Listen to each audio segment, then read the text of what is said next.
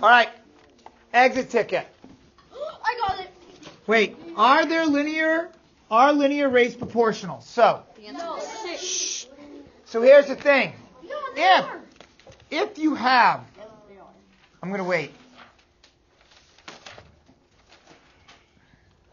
So if I have a linear rate that starts from 0, meaning it starts here and there's some sort of line that goes out flat and it's straight, these are all proportional because each rate increase has to be exactly the same. So they're definitely proportional. Each step is the same. So it's proportional. Okay? This could be, 50-cent change. This could be a $2 change, and this is even more, $3 change. But every step is proportional. But if I start at 4 and I have a linear line, is this proportional? No. It is starting from here, but overall, because I'm starting at 4, the first step is 4, and then every step after is 50 cents, because you see how it's the same step as this?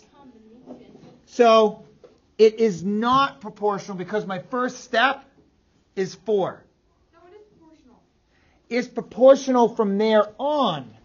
But because my first step is at 4, it's not quite proportional. Are linear rates proportional? Yes, if they start from 0. So they are proportional. But if they're starting not from 0, that means that my first step is not proportional.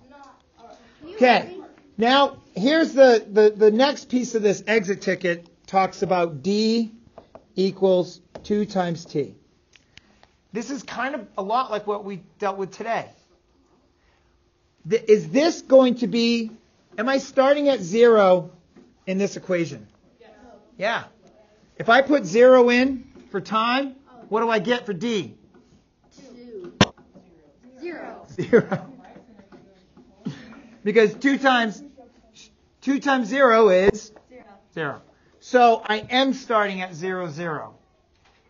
So this is going to be a proportional linear rate. What is my change here? What am I changing by? 2. So that goes back to our learning target, which is, what's the pattern? It's a pattern of 2. So if I was to chart this, someone tell me a time that I have up here. 1 second. 1 second. What's 1 times 2? 2. So I go to 1, go to 2, which is halfway there. Boom.